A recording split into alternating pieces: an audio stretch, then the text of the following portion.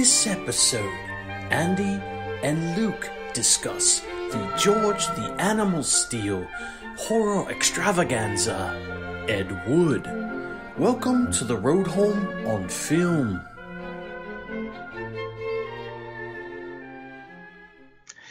Welcome back, folks, to the Road Home on Film. My name's Andy, coming to you live to tape as usual. And today, we're welcoming back LSJ, Luke from Australia. How you doing, man? I'm doing pretty good. How are you? I'm well, man. I mean, today was a weird day, but we're not going to get into any of that. Doesn't matter. You know, we're right in the middle of some kind of craziness going on in the world. But I tell you what, I was really looking forward to this because we're going to talk about an awesome movie tonight, and one that, again, like I said, I was looking forward to it to kind of take me away from all of my problems to think about this amazing movie. Luke, what movie are we covering today? We're covering the movie Ed Wood from around 1994, the Tim Burton kind of love letter / biopic of the late not so great director. Now, why are we covering it for a road home for a wrestling podcast? Why are we doing that? Because there's an actor that Ed Wood used to use in a lot of his films named Tor Johnson, and that's played by George the Animal Steele in the movie. It's true, and that Tor Johnson guy actually was a wrestler. So we have a wrestler playing a wrestler in this movie, which is pretty neat. How do you feel about Tim Burton's movies in general? This is one of the good ones. You know, things have kind of changed for him over the years. How do you feel about his movies? My wife explained. I told my wife what I thought of his career, and she's like, "Oh, that's kind of how I feel about David Lynch's career." So I like quite a few of his flicks. I like Beetlejuice. As a comic book nerd, I love his Batman movies.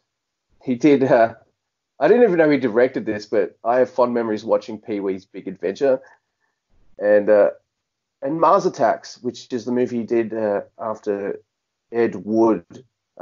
After that, like once we get to Planet of the Apes and beyond, where we have a bit of a rocky relationship, I think, because I think he's got his head up his butt a bit, but I don't know.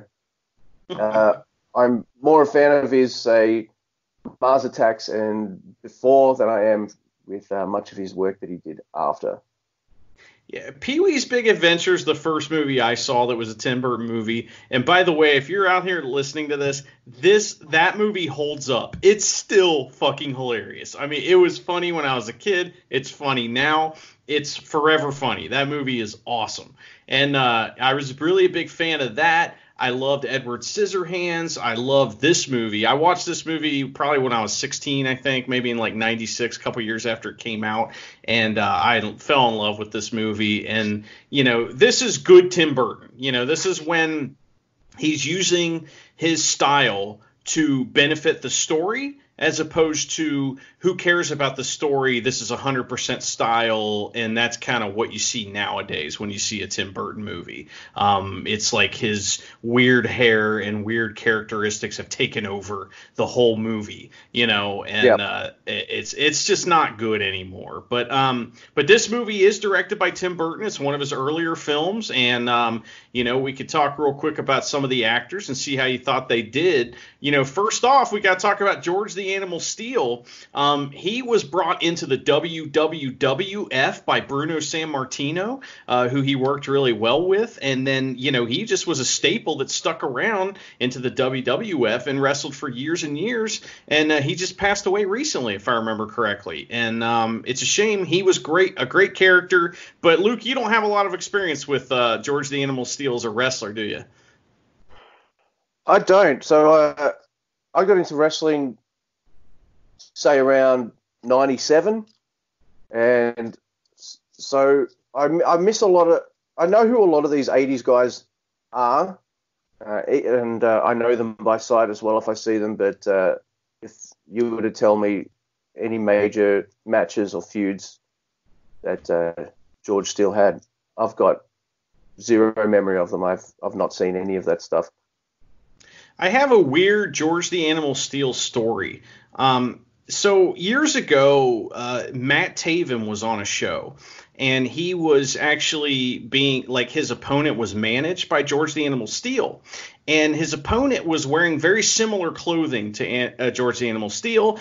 And Matt Taven accidentally moonsaulted onto the very old George the Animal Steele, who had a colostomy bag, which just went all over the floor. And it was extremely embarrassing and terrible.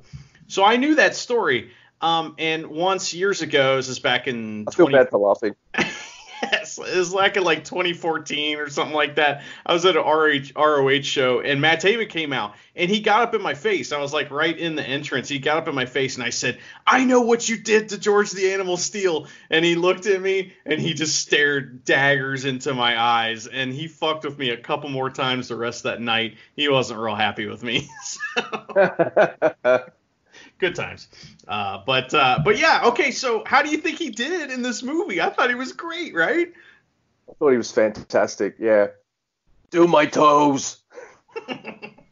He kind of, the actual actor, the Tor Johnson guy or the wrestler and actor that is based on didn't talk like this, but for some reason they, because it's funny actually, because this movie's a comedy for sure.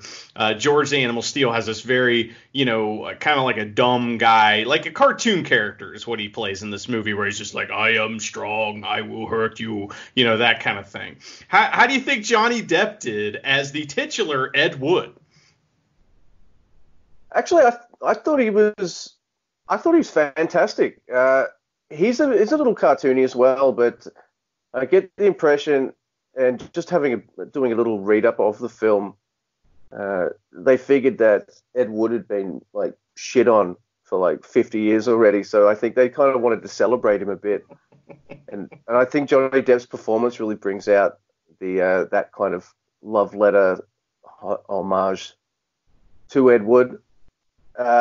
He's a little, I don't mean this in a negative way, like he's almost overly positive, I guess, but I think they were going for a certain tone here, and they couldn't really delve too deeply into every facet of Ed Wood, so I think they concentrated on the right stuff for the movie for sure.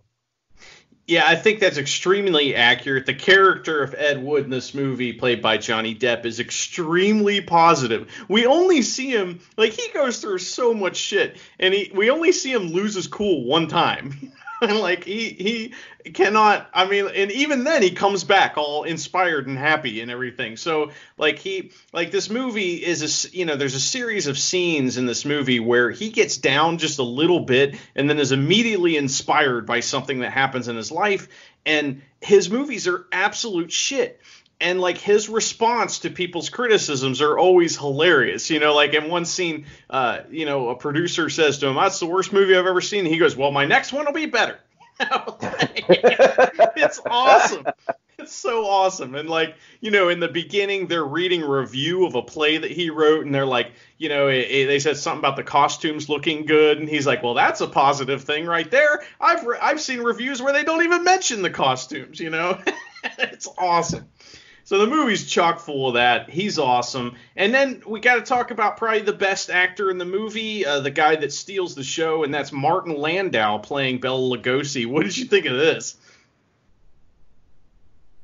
Absolutely amazing. He steals the show in pretty much every scene that he's in. Like, he just embodies Bela Lugosi. Now, he's probably playing an exaggerated version of Bela, just like Johnny is with Ed Wood, but he plays this kind of washed up actor who can't get into work really perfectly. And maybe that was Martin Landau for a time as well, because I think his star has always kind of ebbed and flowed with the times. So he wasn't always a big movie actor. I think in the 70s he's doing like Space 1999 and cheesy TV and it's Mission Impossible and stuff. But people forget, like, he was also in some major movies, I think, like North by Northwest and a few other ones. So I think choosing Martin Landau to play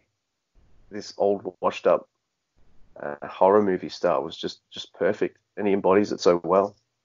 He's fantastic in this movie. His scenes give me chills.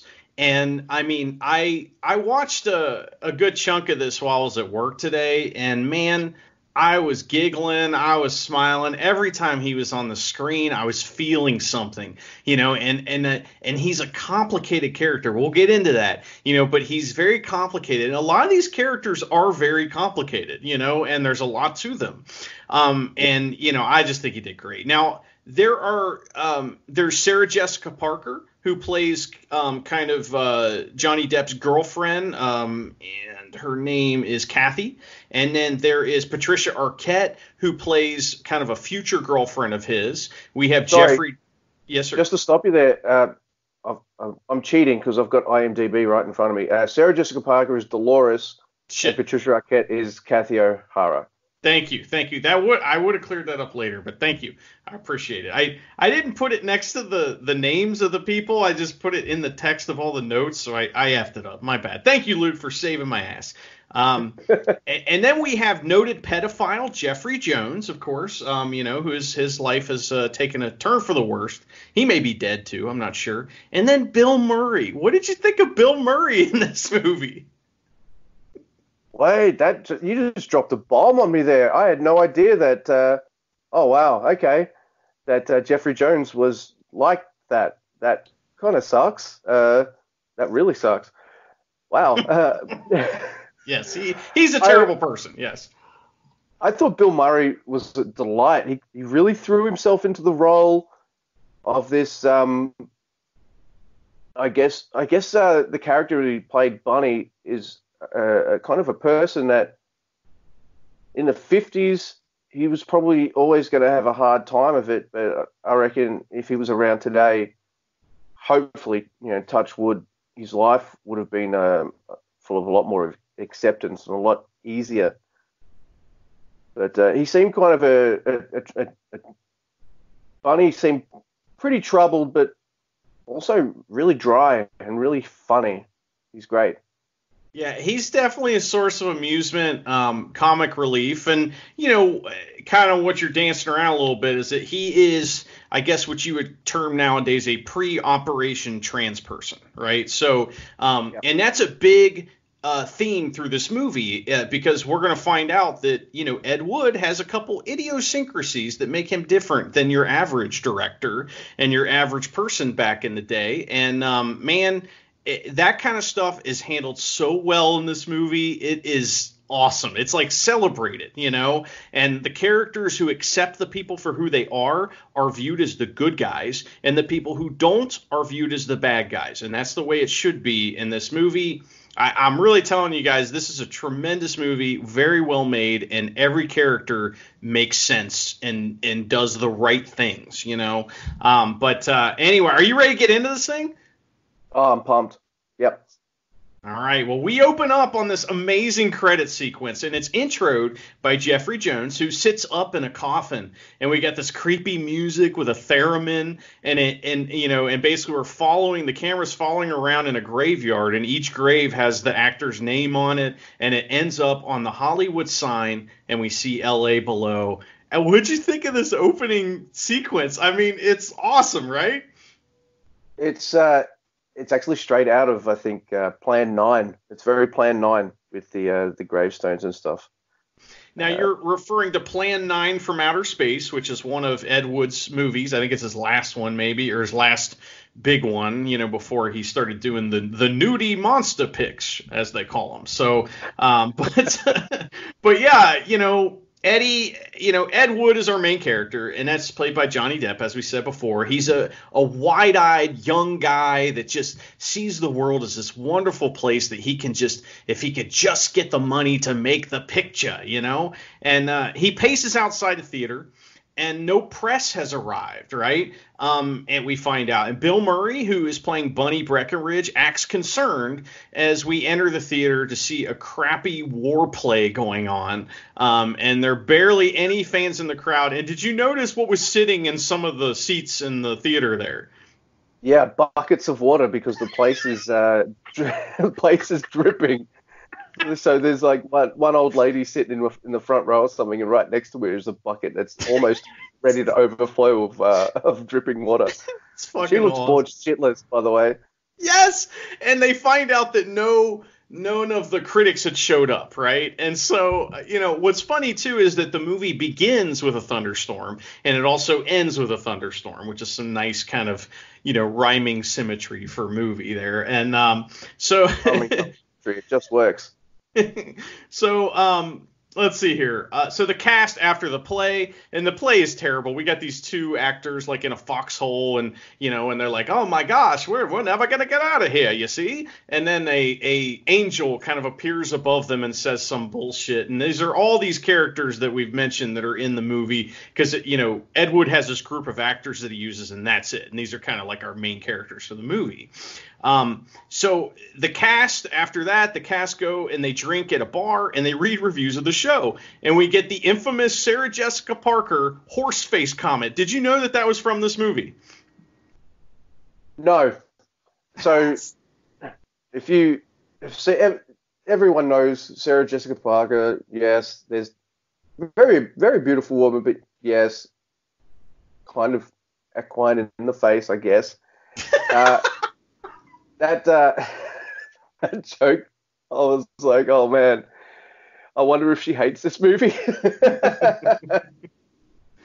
Yeah, basically they're reading the reviews, and one of the reviewers says something about how she has a horse face. She goes, "Do I look like a horse or something?" And so that's where that comes from. That's where that joke comes from, and it still to this day is alive, unfortunately for her.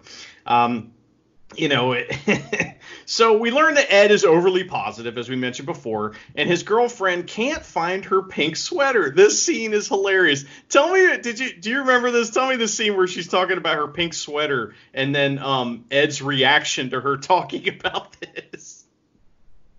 Yeah, she can't find it, and she's looking through all her wardrobes and shit like that, and it kind of cuts to Eddie's face, and he's just going, ooh, yeah, I don't know where that is. I've got no idea. And I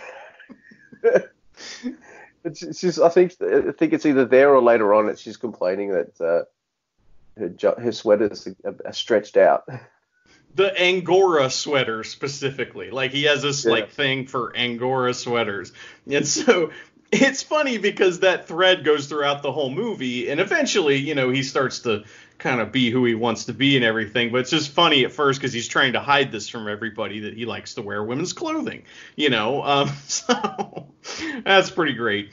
Ed arrives at a Hollywood backlot carrying a tree for some reason. I don't know why. And he boasts that he could make a whole movie out of stock footage, which is a straight up joke about Ed Wood's overuse of stock footage. Now, you happened to watch an Ed Wood movie, in preparation for this, and we'll get into that in more detail a little later. But did you notice an overuse of stock footage in that movie? Yes. So I figured, like, everyone's heard of or seen Plan 9 from Outer Space, right? Everyone knows that infamous movie. And I decided, fuck it, I'm going to watch Glenn or Glenda. Movie's like just over an hour, and most of the movie is narration and stock footage. And this is what is fun about this movie, is that Ed Wood is terrible at making movies, but gosh, does he love it. He loves it so much. He believes in everyone that's acting. He believes in what he's doing, even though he fucking sucks at it, and he uses every kind of shortcut he can, every kind of incorrect thing he can do, and we'll learn more and more about that later. He learns at this point that there's a biopic being made about a crossdresser, and Ed really wants to make this movie, and he claims that he has kind of a distinct quality that could help him direct this show, and he talks to a guy at Screen Classic Studios, and he admits to the guy that he is a transvestite in order to get the job, but he gets turned down. Poor guy. Jesus. Oh man! And go ahead. Sorry. I just want to point out that this guy that he's talking to to I guess get the directing gig. He's a character actor you would have seen in a lot of things. I think most people recognize him from Dumb and Dumber. He is the guy sitting between Jeff Daniels and Jim Carrey. When Jim Carrey is like, "You want to hear the most annoying sound in the world?" That's him. Yeah, he's been in a ton of stuff. He usually plays kind of a gangster character or criminal of some kind. He's an asshole, and that's the thing is that the people, there's only one character that kind of straddles the line of being an asshole or not, and that's Dolores. Everybody else is kind of cut or dry, whether they're on Ed's side or they're not. And so that's the characters that are on his side are cool people that are good, that are comfortable with themselves, and the people who are not are not. So it's a pretty cool deal. So let's see here. So he admits that he gets turned down, and then the fucking star of the show shows up because Ed walks by a coffin shop where he sees Bela Lugosi lying in a coffin just like he's Dracula, and he rises out of the coffin, and Bela berates the guy who's selling coffins. "Oh, this is too cramped." So he finds out it's Bela Lugosi, and we find out that Ed Wood is a massive fan of Bela Lugosi. What do you know about Bela Lugosi, Luke? I've seen a couple of his older movies, White Zombie, Dracula, just a couple of things like that. I haven't never done a deep dive into his stuff, but I think if you've watched any amount of horror movies, he's a name that will pop up many, many times. So yeah, we're making this podcast in the wrong decade. If we were doing this in the 50s, we'd probably be like riffing on Bela Lugosi movies for like 20 minutes. Yeah, he, I grew up in a household that loved horror movies, and we're not talking about Critters and the goofy horrors that came out in the 80s and 90s. We're talking about the classic horror movies, and, Bela Lugosi and Boris Karloff, especially, who are rivals, according to this movie, they were two people that I was very familiar with. I mean, Dr. Zorba, somebody, that movie I'm familiar with, and obviously Dracula. And if you think of the classic Dracula saying, "I want to suck your blood," that's fucking Bela Lugosi. That's who we're talking about here. Now, Martin Landau crushes this part. I mean, this might be one of the best acting roles of all time. It is just out of this world good. And like I said, anytime he's on screen, you're glued to him. And a neat little trick that they do is that anytime he's on the screen, so is Ed Wood glued to him. If you notice, Ed Wood can't take his eyes off Bela, and everything Bela does, he's just mesmerized by. And that, as so like through Ed Wood, you're kind of, as a viewer, you're kind of seeing it through his eyes. So you're becoming this positive person, overlooking some of the things that are problems, because Ed Wood has this glow in his eyes when he sees Bela Lugosi.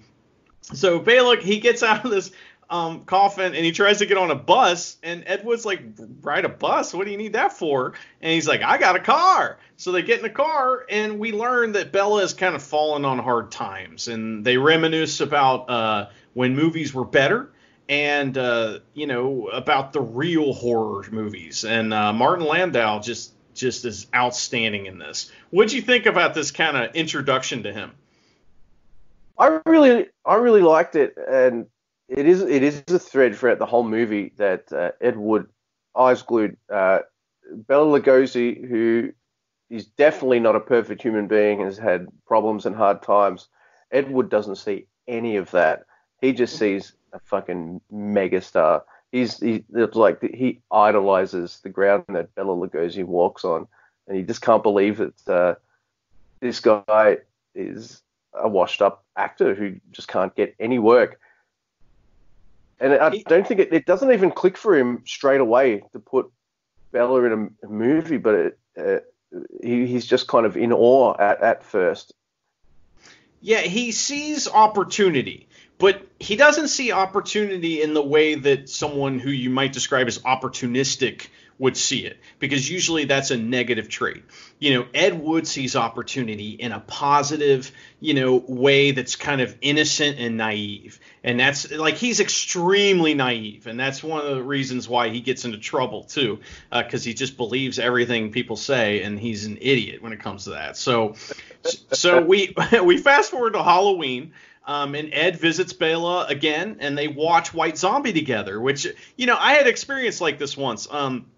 One time I went to Les Thatcher's house, and I watched a bunch of wrestling with him, and it was kind of like the same thing. I was like, oh my God, I'm with, Les Thatcher, this like 75-year-old dude who had his first match in 1960, and I'm watching some of his old matches with him. It's really neat. It brought me back to that. But what happens is that, Bela is getting into this, and he's reciting some of the lines and stuff. This scene is incredible. It might be my favorite scene in the movie, because he sees Vampira, and Vampira is like the Elvira of the time, right? And he, what is Ed Wood's like? Man, I hate when she interrupts the picture, and Bella's like, I think she's beautiful. And he starts casting a spell on her, and so, and it's amazing. It's so great. But then Bella, go ahead, Luke. Tell me about this a little bit. All right. So Bella is thought the exact same thing I was thinking, and this is like something that I'd be thinking and not saying, but he's watching the movie, and then Vampira comes out, and Ed Wood's like, I hate how she disrespects movies, and he's like, I think she's a honey. nice jugs.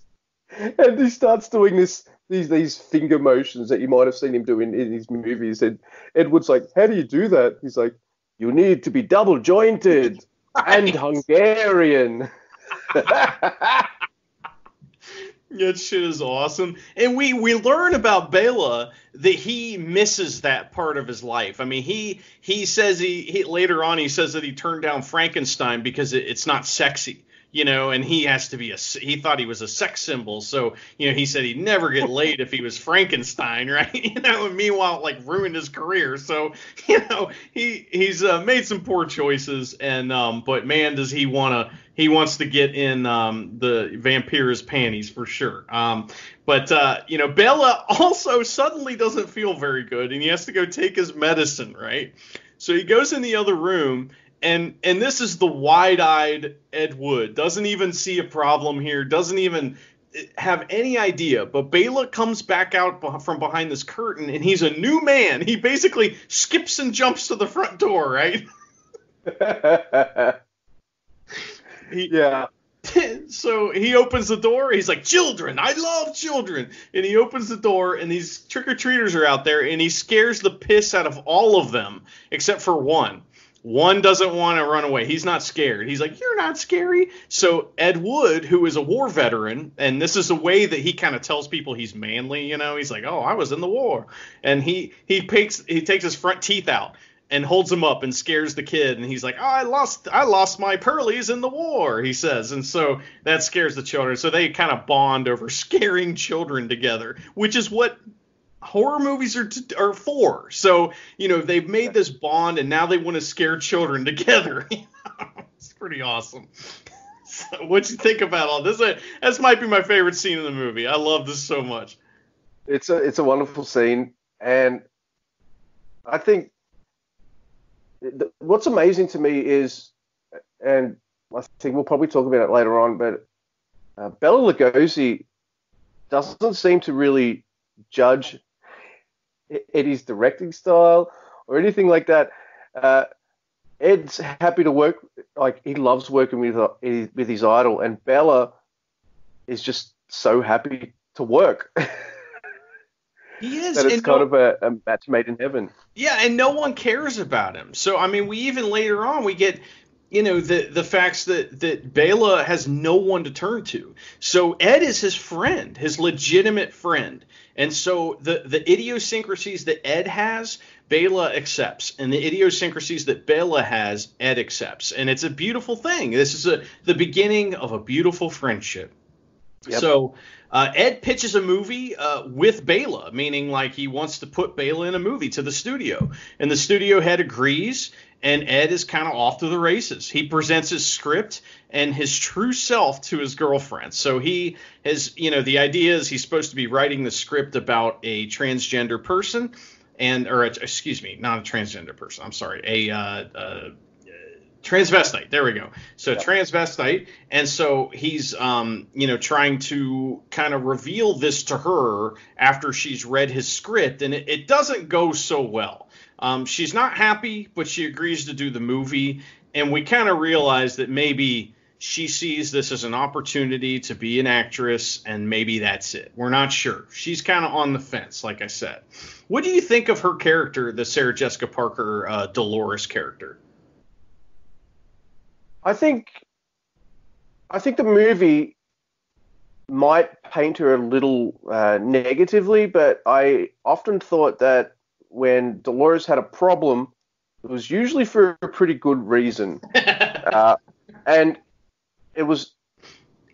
Eddie is just such an easygoing, fun person. He doesn't want to hurt anyone or anything like that, but he will do whatever he has to get a movie made.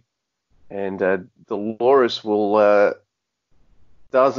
she never likes some of the extent to what Ed Wood would go to make a flick. And she also never fully accepts him either. That's true. Which is why, I kind of put her in that category of on the fence, because she's with him, she's helping him make the movie, but she doesn't accept his idiosyncrasies and the issues that he has. Because he shows her, he basically, the idea is when I say he reveals his true self, he shows her that he's dressed like a woman, and they have a discussion about it, and he says he just likes it.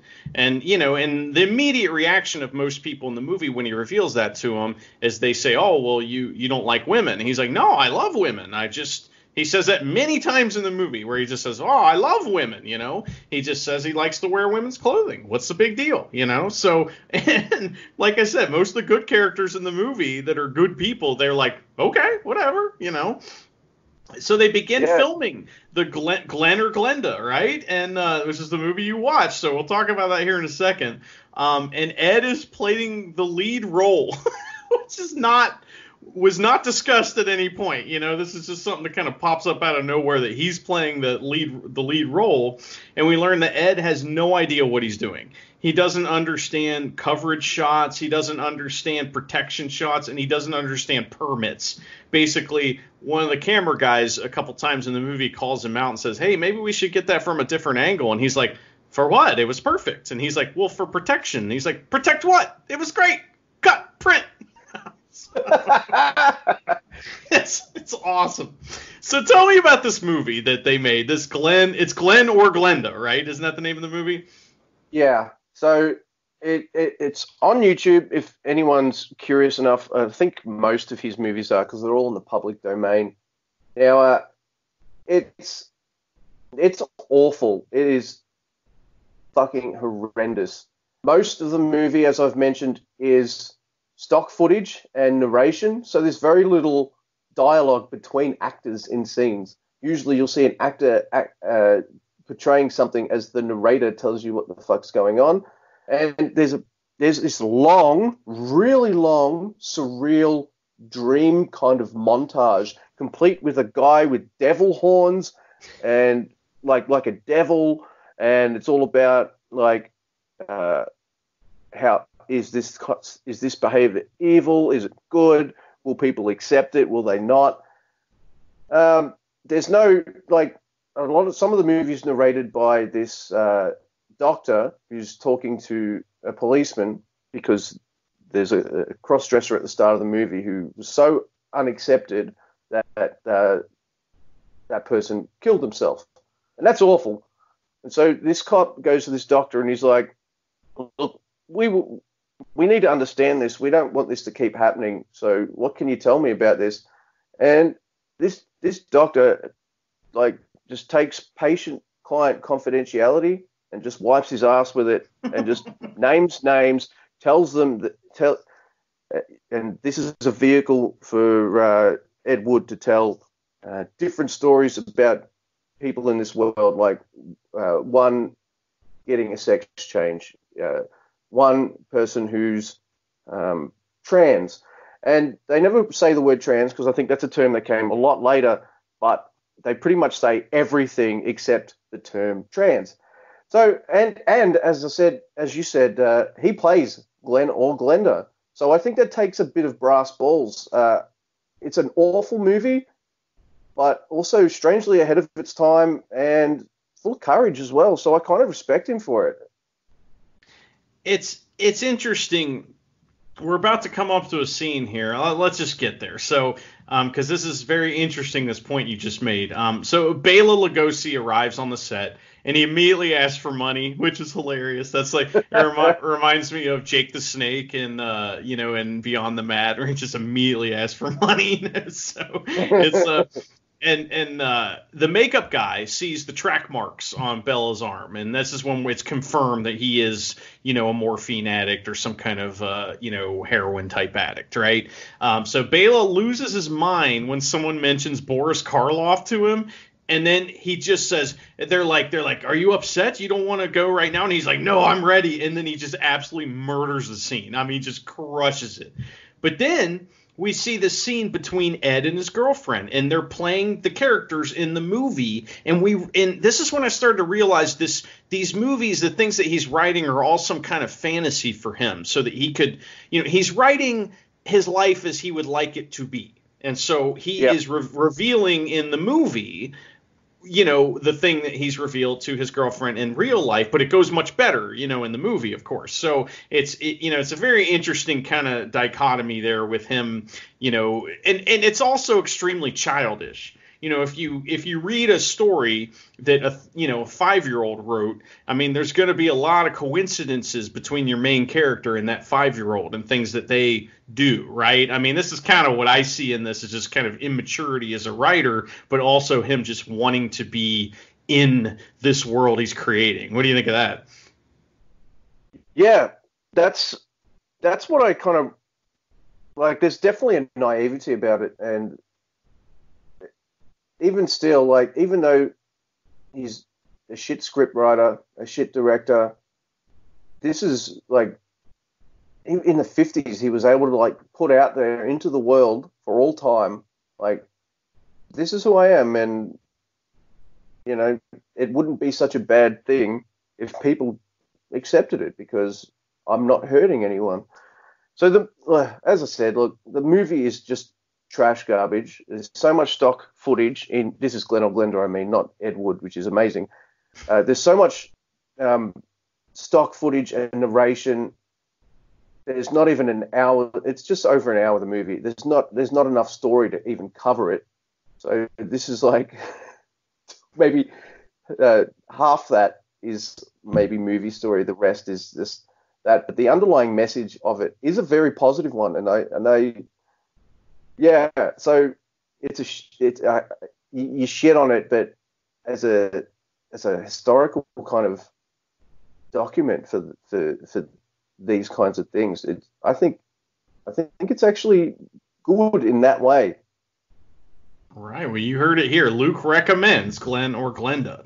So, all right. So our character, our hero, Ed Wood, he arrives at like a bigger studio, than he usually is at, and he's trying to pitch his next movie, and he's got his canisters of his, of Glenn or Glenda with him, of the film. So the suit guy is like, all right, well, you just leave it here and we'll watch it. So they start watching his movie. And they all think it's a joke, the studio guys, because they think it's like some friend of theirs that's playing a joke on them. And the studio head he's been working with fires him from the guy from Dumb and Dumber. He fires him because their movie did not do well in Alabama. So which is where it came out, which is awesome. So then we got Bill Murray. Ed and his girlfriend are at a wrestling match. Oh, my God. And I think this scene is done very well. It's like a packed house. They're not in the front row or anything. They're kind of up towards the, the top actually. And some of them don't feel like that they really want to be there. I mean, the girlfriend doesn't seem like she wants to be there. And this is where we get Bill Murray discussing his sex change loudly. And it's great because Ed is totally cool. He wants to hear all about it, right? But Dolores, the girlfriend, is like, would you be quiet? Because he's just talking about goodbye, penis, and stuff like that. He says he wants to go to Mexico and have a sex change, right? Dolores very much has the attitudes of the era towards this kind of stuff. It's weird, it's wrong, or you should just kind of hide that and not kind of reveal that to anyone. That's kind of where Dolores is at. And she's sitting uncomfortably between Bunny and Ed as they're having a really frank animated discussion about it. Like it's totally cool. It's normal. Like, hey, if you're going to feel happier doing that, Ed Wood's like, go for it, dude. You should totally do that. I forgot. There's also a scene earlier where Bela Lugosi walks into Ed's room and he's like, come on in. And he's on the phone with somebody. He's like, get me transvestites. I need as many transvestites as you can get me. It's so, Ed is totally cool with this whole thing. And he's way ahead of his time when it comes to discussing this. But that's also because, as his girlfriend points out later on, he hangs out with in this kind of bubble of people who are all okay with all the different things that each other does. So, which is a place we all hope that we can make it to at some time, So Bill Murray discusses this. It's fucking awesome. And then, and then we see Ed get those stars in his eyes again because one of the wrestlers is George the Animal Steele, and Ed is so impressed with them. George the Animal Steele actually gorilla presses a guy into the crowd too, which is awesome. And into the crowd. The crowd doesn't even move. Yes. And we get kayfabe too because back in the locker room, I'll let you tell this part. So what's going on in the locker room between George and this masseuse, and then the other wrestler walks by? Did you catch this? Yeah. So George is, I should say, Tor Johnson's getting he's on this massage table, getting a massage, as he eats a fucking full chicken. As you do. And he's having a bit of a talk with Eddie, and the wrestler that he threw into the crowd walks in. He's like, I'll get you next time. And Tor's like, yeah, whatever. And that was really nice. It's like they saw the masseuse there and they saw Eddie there, and they're like, well, we're not breaking character for this. No way. That shit would have been a lot more guarded back in the 50s then as well than it was today. And this is also an example. Eddie keeps running into these people who are phonies in a lot of ways, right? But he accepts them on face value. So, we don't get this scene where George explains to Ed that wrestling's fake or whatever, but we do get that scene later with another character. And so it's fun to see Ed, just his eyes. He buys this guy as a tough guy and everything, and it's just awesome. And as you said earlier, George, the Animal Steele, is getting this massage, and he's like, do my toes to the massage guy. So Eddie pitches him to be in a movie. And George agrees. He's like, great, let's do it. And so then we get late at night. Eddie's asleep. And this is when shit starts to get a little more serious. He gets a call from Bela. And Bela is like, help me, Andy. Help me. And so this is when we find out that Bela has no one, right? Eddie shows up at his house. Bela has overdosed on morphine and with a Demerol chaser, he says. Yeah. And Bela cries because he's broke.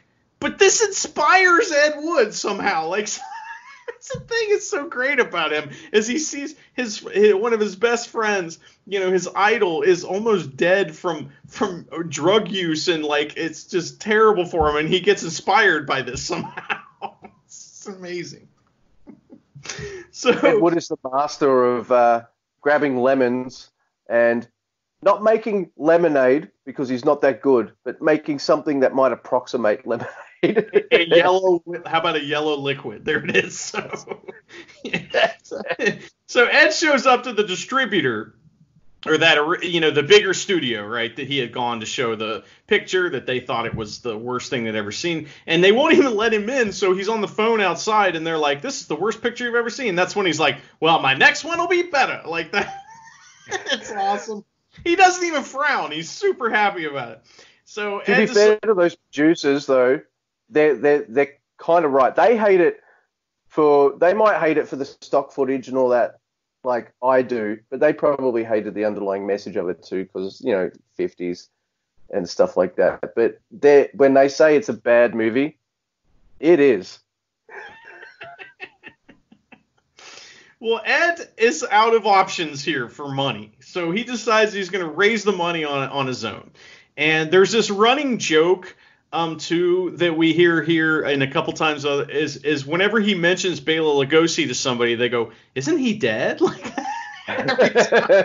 everybody thinks he's dead, but he's not, right? He's almost dead. So Ed books Bela a spot on a live TV show because Bela needs money, you know, and he botches it completely. But they meet this character played by the awful Jeffrey Jones, and his name's Criswell. And Criswell is like I don't know I can't think of the guy that would be on Johnny Carson all the time that would predict the future, you know, but that's him. That's him.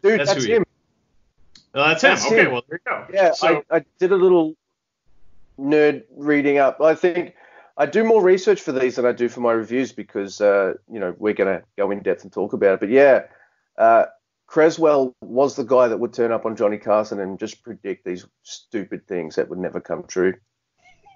Well, Ed is enamored by this guy. He can't believe him. He's like, he can't believe it. He's like, oh my gosh, how does this guy know the future, right?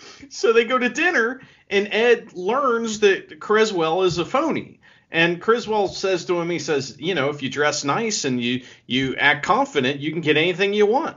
And Ed's inspired by this and throws a big a fundraiser at a place called the Brown Derby, which is a gigantic brown hat. It's a restaurant. It's a giant brown hat, which is hilarious. And this is for his new movie that's called The Bride of Adam, which is a fucking awesome name for a movie. I love that. It ends up getting changed or whatever, but I played a lot of Fallout 4, so to me, Bride of Adam sounds pretty cool. Yeah, I'm with you there, yeah. But they don't make any money. So, in fact, these people that are around, like all these investors are there, they seem very interested, but they aren't interested. You know, I don't know why. But some cool happens after this, sort of. Ed, after the party, he's at the bar just drinking his sorrows away, and he meets Loretta Kane. And she's a total weirdo, but she wants in if she can play the main role.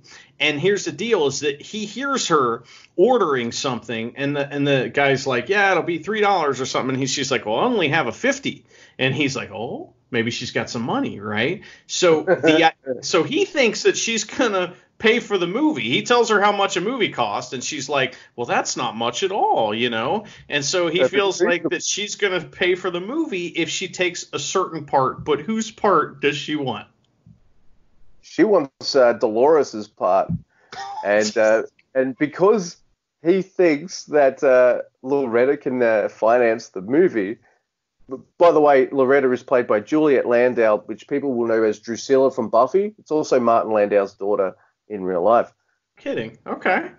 Yeah. I was like, they got the same surname. Are they related? Yes, they are. And of course, Dolores takes this news very, very, very well. Not. She's chucking things at him. There's like a whole scene of dialogue where he's hiding behind a chair and she's just throwing stuff at him. It's awesome.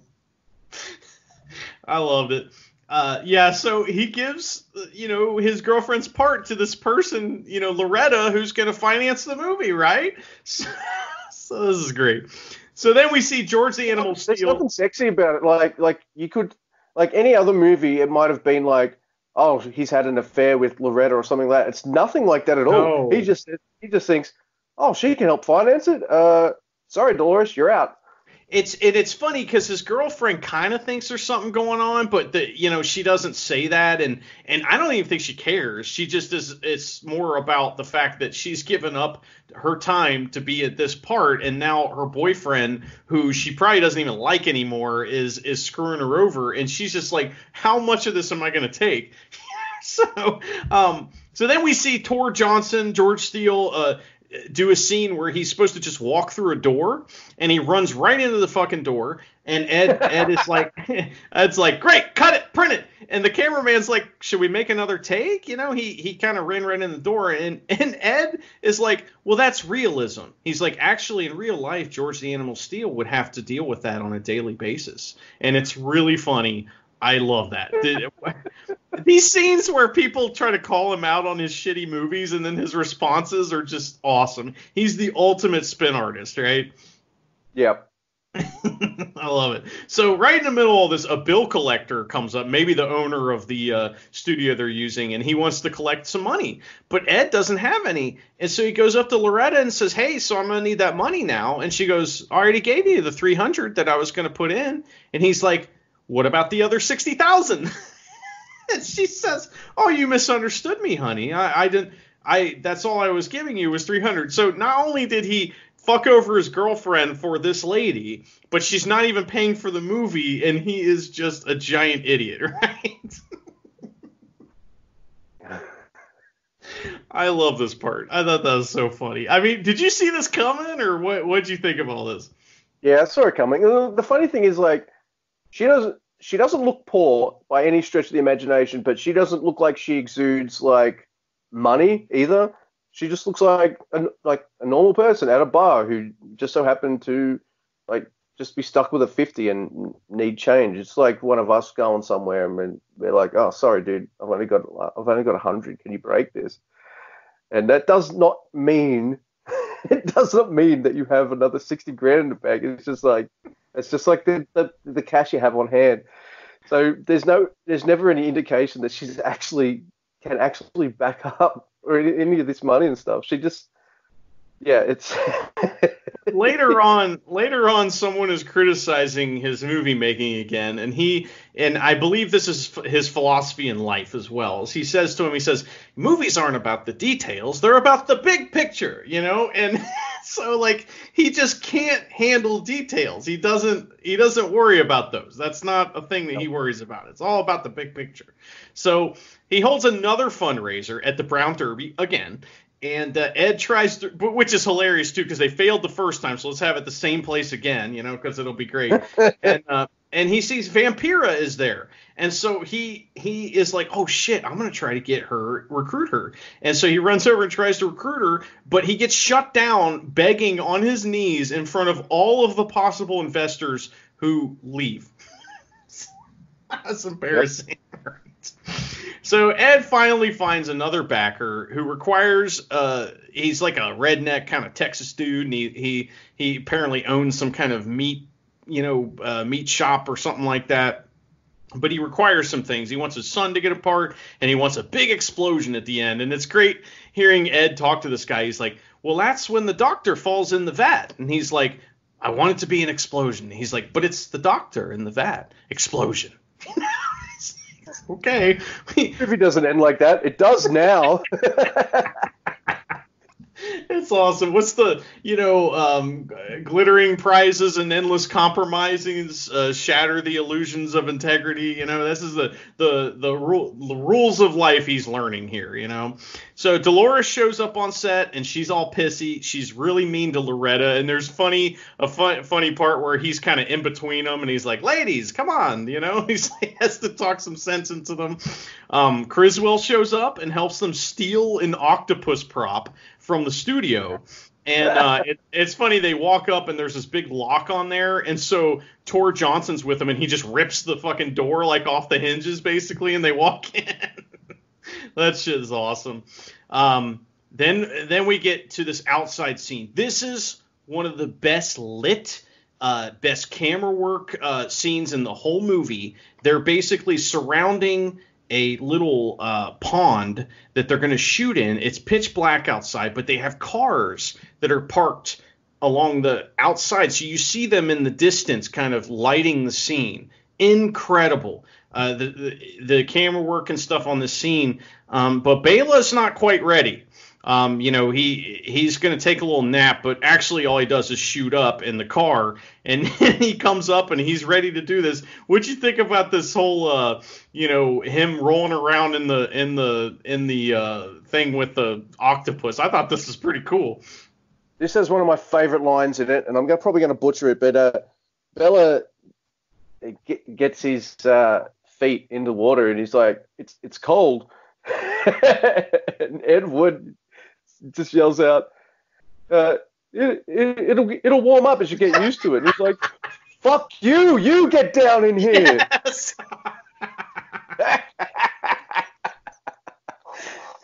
He's like, How come it's not moving? It's like, we forgot to steal the motor, so just like put it around you and pretend like it's attacking you and stuff.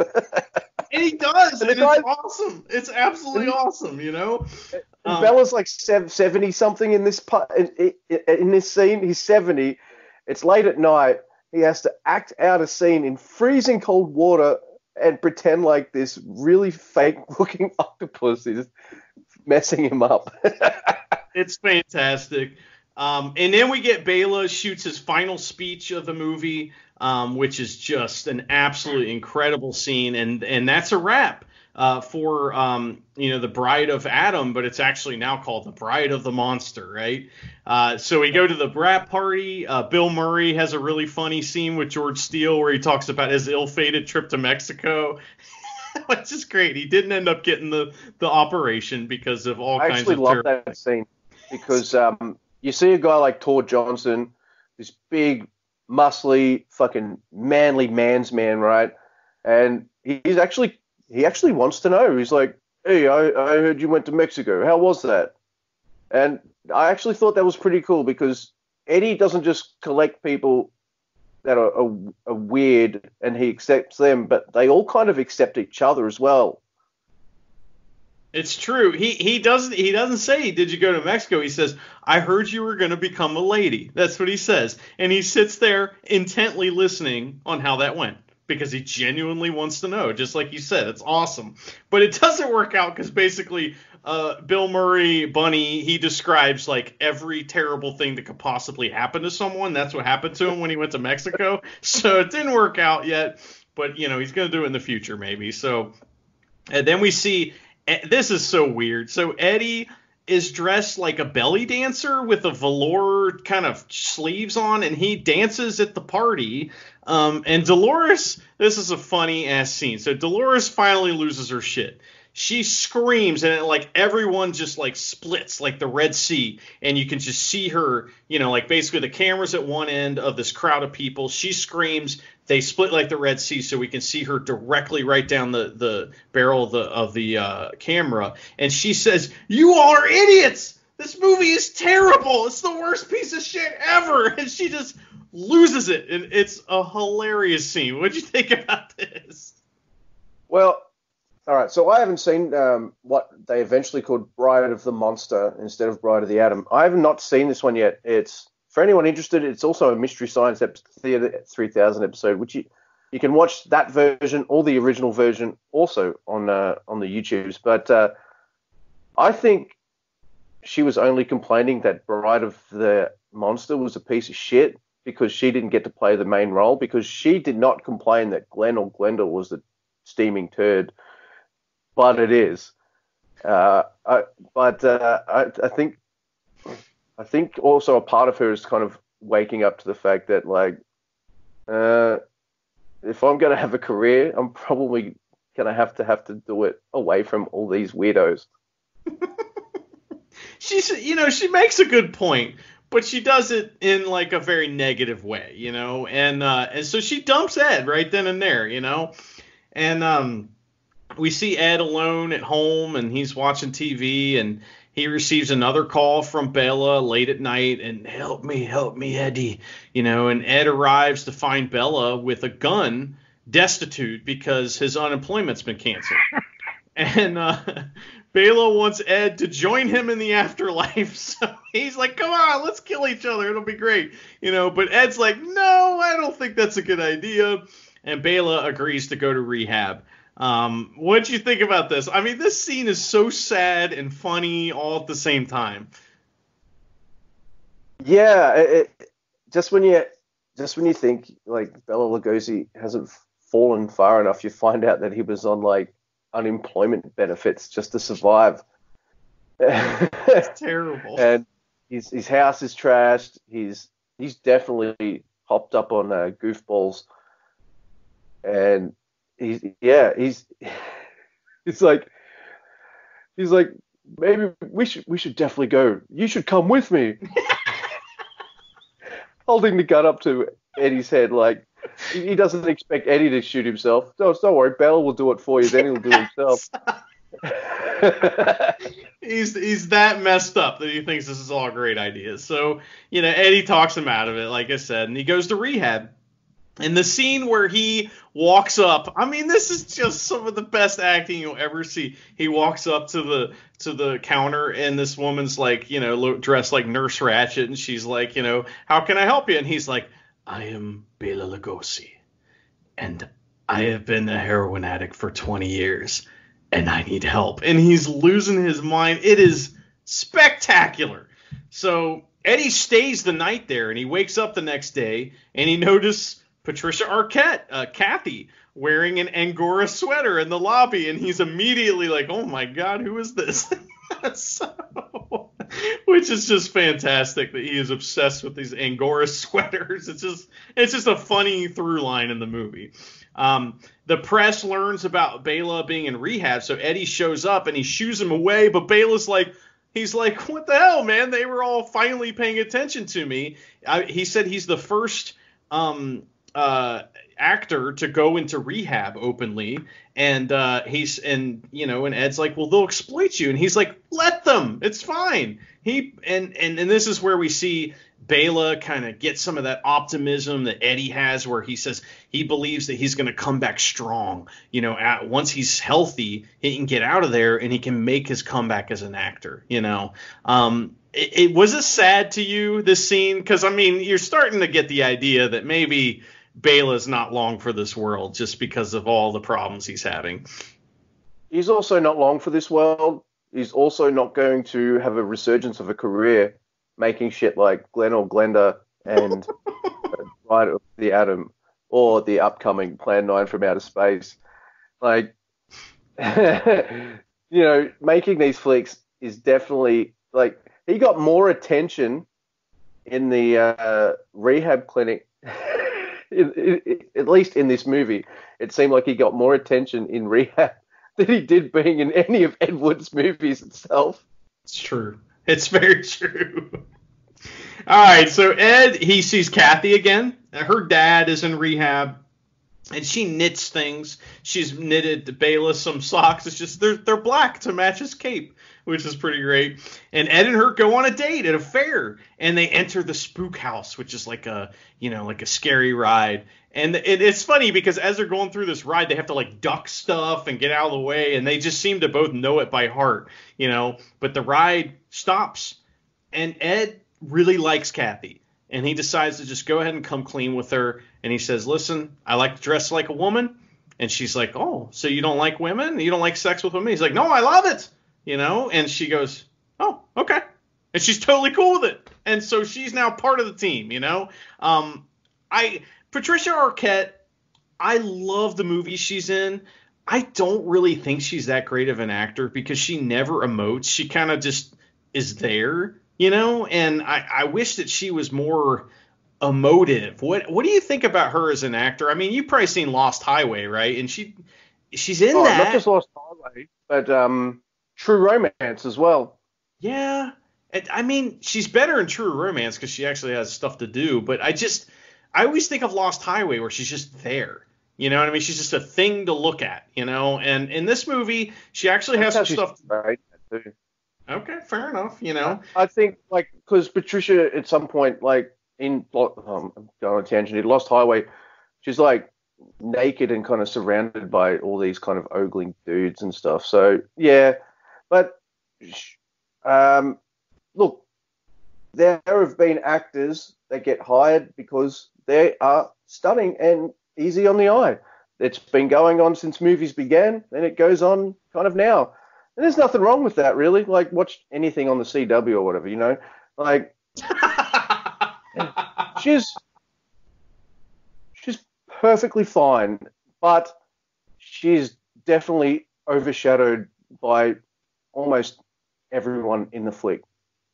Yeah, everybody's acting circles around her in this movie, you know, and that's fine. I mean, you sometimes you need a straight man or straight woman or whatever you want to call it to kind of like highlight the other stuff that's going on in the movie. And I don't think they wanted her to be some kind of complicated, weird character with all kinds of stuff. But she's on Team Eddie, so she's somebody we like in the movie.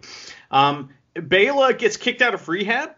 Because his insurance, he's not insured and he's broke, and Eddie makes it up. He's like, it's funny because the doctor, again, doctor-patient privilege is out the window.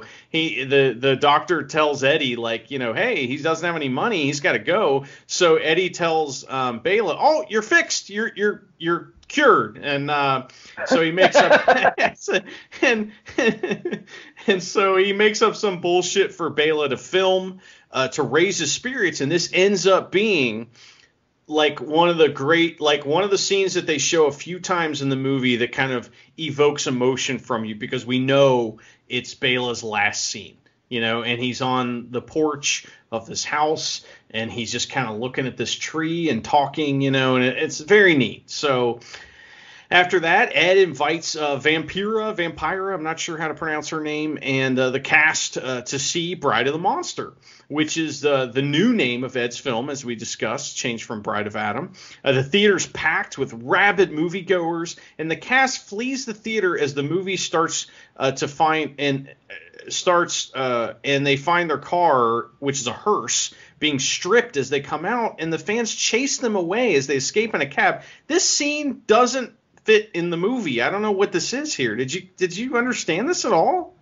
All right, so I wasn't sure if they'd seen the movie or not, because they're late going to the premiere, right? Like Eddie and his entourage, they're late. They go, the usher runs out. He's like, oh, they're going fucking nuts in there. You better come in. And they're hurling things. They're freaking going nuts. So my impression of it was they maybe saw the movie and thought it was a complete piece of shit, which probably isn't that far from the truth. And they're getting chased out, and Kathy jumps in front of a taxi to stop it so they can all get in. But I think the scene's worth it because Martin Landau, Bela Lugosi gets one of my favorite lines in the movie. There's so many good lines, and most of them are Martin Landau's, but they're all in the taxi. They're all about to drive away, and Bella's like, now that's a movie premiere. That's true. So that was great. And Bela Lugosi, people are starting to pay attention to him again because he's gone to rehab and, you know, he's you know, been in the papers. And so he gives a speech from the movie to the crowd, these people that are kind of trying to get his autograph and stuff. And that's a really great scene as well because it's just spectacular. Anytime Martin Landau in this movie is giving just a soliloquy, it is just spectacular. But unfortunately, later, Ed, he gets a call, and Bela has died. And this is kind of where the movie starts to hit the gas pedal, where, you know, Tim Burton was like, oh, shit, I have a lot more story to tell, but I don't have much time to do it. This is kind of where, you know, we start to get montages and stuff happening real quick because we cut right to the funeral. Bela's buried in his Dracula cape, which is hilarious. And somebody even mentions, like, why was he buried in the cape? And they're like, it was in his will.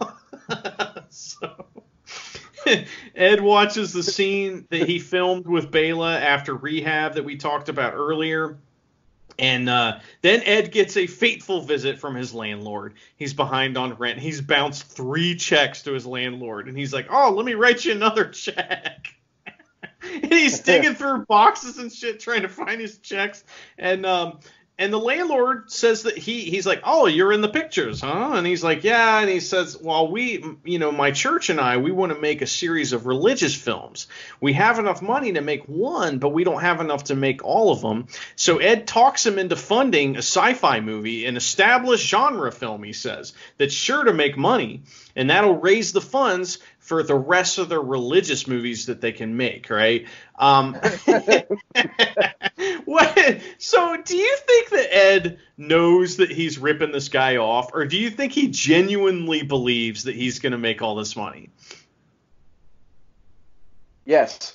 I believe he's ripping them off so he can make the movie, but I also, this guy's nothing but confidence. I always admire characters in fiction that have way too much confidence, even though they keep failing. And my first go-tos, they're from my teen years, I guess, are maybe just think like a Bud Bundy or a Beavis and Butthead, like losers who keep losing but feel like they've got it going on, And that's Eddie. He's totally different to those guys, obviously, but yes, he's using them, but I also think he strongly believes that this movie is about to make, this is the one.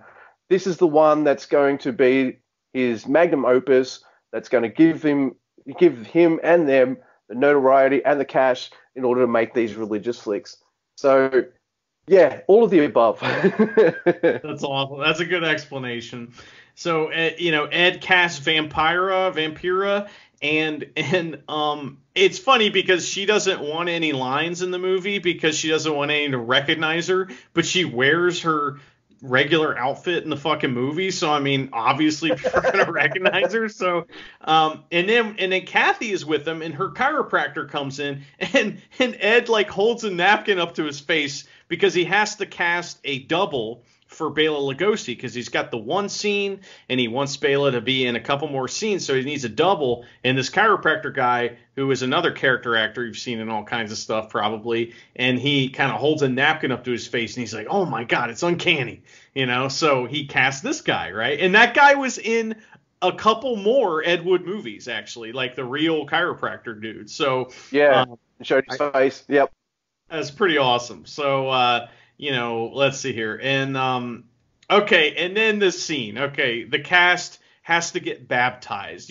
Take us through this scene, Luke. This is tremendous.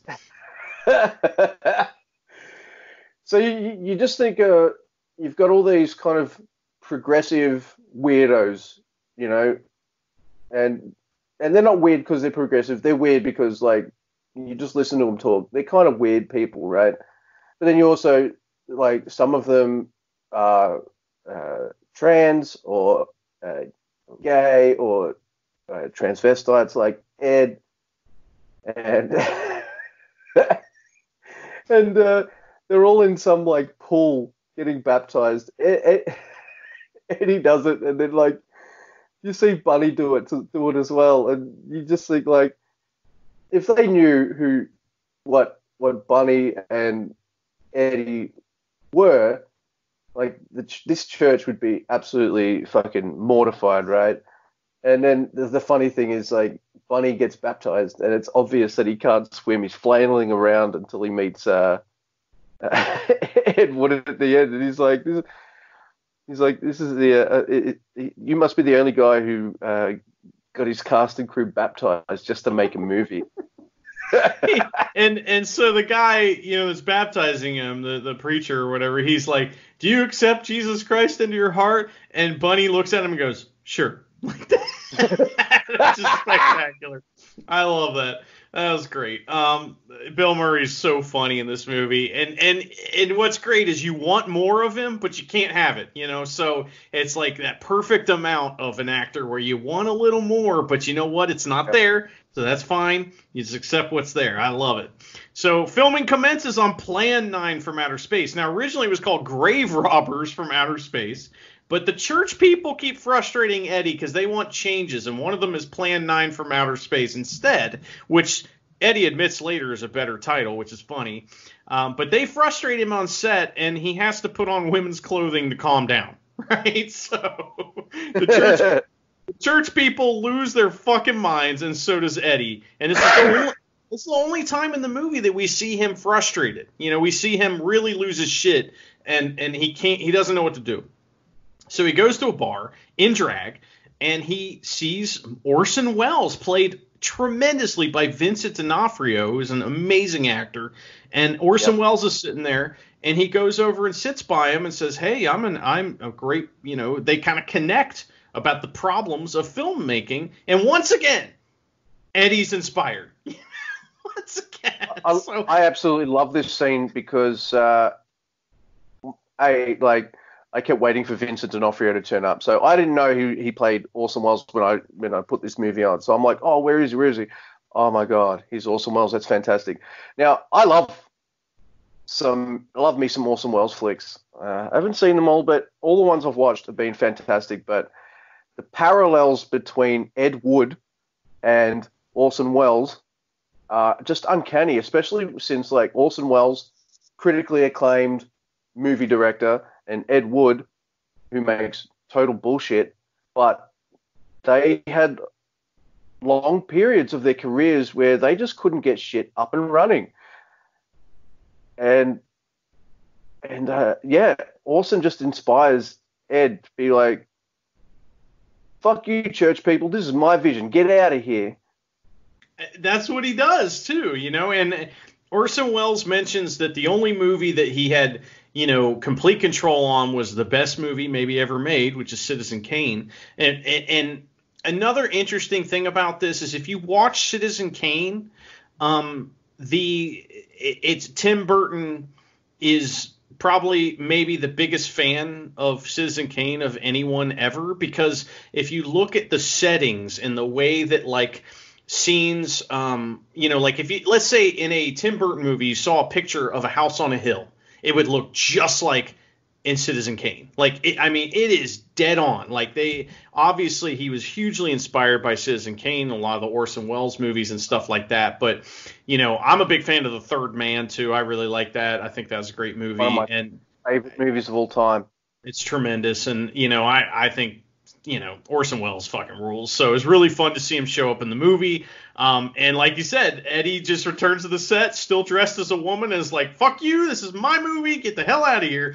And we get a filmmaking montage. We got the fucking gas pedal to the metal, just getting through this as quick as we can. And this you know, this film montage has like an old Hollywood anthem playing, and it's fucking glorious. I love this. Do you remember anything about the montage or anything that we should mention at all? Yeah, I love this too. And I think going to what you said about maybe the last half an hour, it made me think like, all right, they want to do two things at the end. They want to celebrate his most famous movie, Plan 9 from Outer Space, but they also want to kind of fit in. I don't want to say cram because everything else is so kind of measured and deliberate in this film. But with Kathy? So they have to kind of fit. So you want to have some more stuff with Kathy. You also want to have a bit of closure with some of the characters as well. But you can't finish the movie of Ed Wood without at least like showing a loving kind of montage of kind of one of the worst movies ever made. I thought it was fantastic, very lovingly done. There's so many times in this movie where Tim Burton could have just taken a big shit, like all over, like, because he makes bad movies, and for many years, so many people had just like dismissed Ed Wood and kind of shit on him. So I think I really prefer this approach, which is more of a loving kind of homage to, I guess I'd call him a trailblazer, because there's a lot of people making really bad movies now, and they're kind of tuning them out, mostly because like social media and the internet and you know, smartphones and technology and shit makes it so much fucking easier to make movies. But as for things in the montage itself, if Plan 9's pretty fresh in your brain, which it wasn't for me. I decided to watch Glenn or Glenda instead. I think they recreate it really, really well. In fact, I think it actually looks better than the actual movie. It does, definitely does, yes. Especially the scene with George the Animal Steele raising up out of the grave, and the two cops have to come over and help him out. Like that looks amazing. It's really great. And something you mentioned a second ago, and the term I think you're looking for is that this movie had to have a Hollywood ending. It had to. Yeah. This is a Hollywood movie made about Hollywood, a different part of Hollywood that you haven't really learned about and you don't know much about. And so we have to have this Hollywood ending. So that's what we get. After the montage, it starts raining as Ed and Kathy arrive at the premiere late. This guy's got a big problem with showing up to premieres late. And he receives an ovation. And we see the final scene that Bela filmed. And as that happens, they leave. The crowd's happy. Ed proposes to Kathy in the rain, and we see his eternal optimism because it's rain. They open the door to the car because they can't get the cover up on top of the car, and there's like a giant puddle just comes right out of the car, and he's like, "Let's drive to Vegas right now and elope."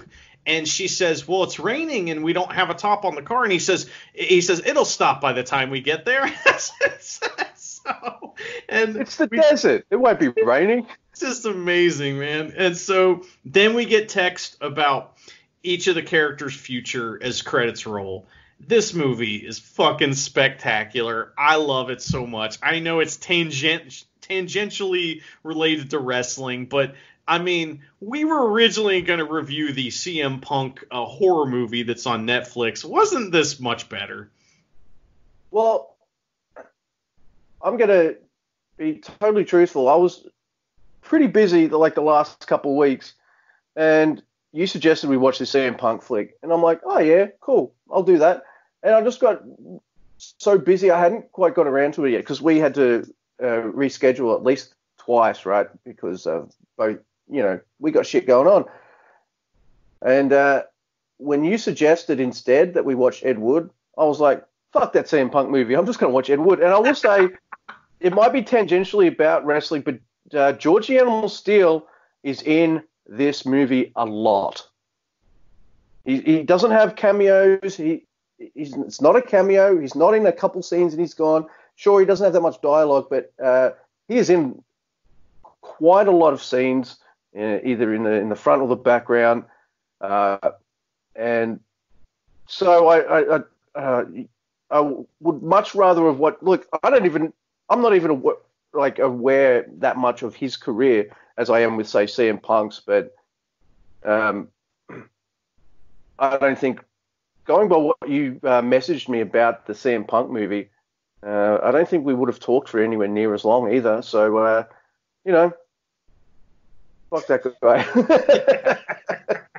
Well, like I said, obviously I don't even think we have to ask each other, but obviously I say we both recommend this movie.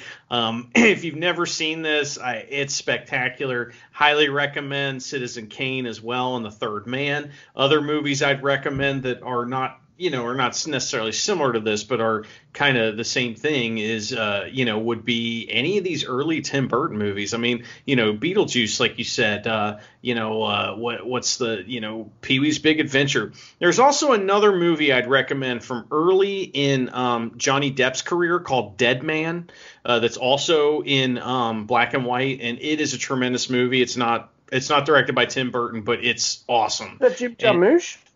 What's that? I think that was Jim Jarmusch. I'm not 100% on that. It could be. It's a movie where this Native American character kind of mistakes him for the famous writer Walt Whitman, I think, and or maybe it's a different writer, but it's a very good movie and it's very funny in a lot of the same ways. So it's good stuff. But anyway, well, anything else you want to say about this movie or anything else you want to get out there other than tell people where folks can find you, Luke? The movie, if you don't know anything about Ed Wood or if you don't care about watching So Bad That They're Good movies, that doesn't matter. Everything you want and need is in Ed Wood. I think it's a celebration of kind of guerrilla filmmaking and just and also a celebration of kind of being who you are and sticking to that, especially in a time when this movie set in the 50s where a lot of this shit was very frowned upon. Like they might have been able to get away with it because in those days they're in Los Angeles, and Los Angeles is always, at least to me, struck me as a very liberal place where people like this can kind of be accepted and be who they are. I think that's a really good positive message, and I think that's a message that carries over if you watch the. And look, this is not me, like the movie's shit, but Glenn or Glenda really does have this amazingly positive message about all that kind of stuff. And as a kind of maybe a time capsule piece, like I think in that respect it's worth looking at. Otherwise, everything you need is pretty much in Ed Wood that you might want to see. So I know a lot of people can stomach so bad it's good. I can, but a lot of people can't.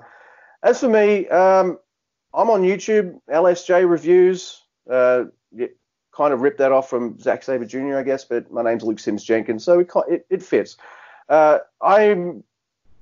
we're done here, I'm going to do a review of Ed Wood, which is by no means going to be as in-depth as this. So in my video, I'm going to pop a link to this podcast and go, hey, there's too much shit to talk about with this movie.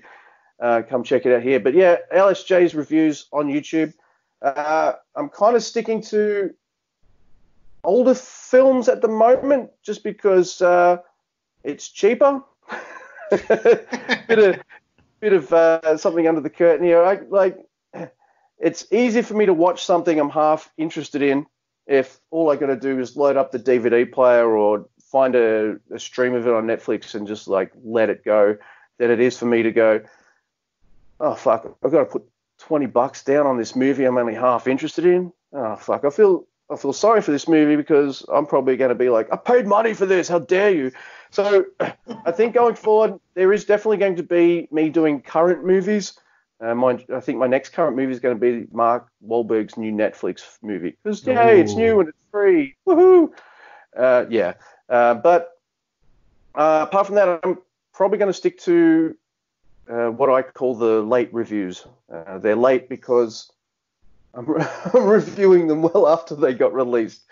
So that's pretty much where I'm at in terms of what I'm doing, yeah. And I'm on Twitter, so Grumpy2, the number 2, EB. That's where I'm at.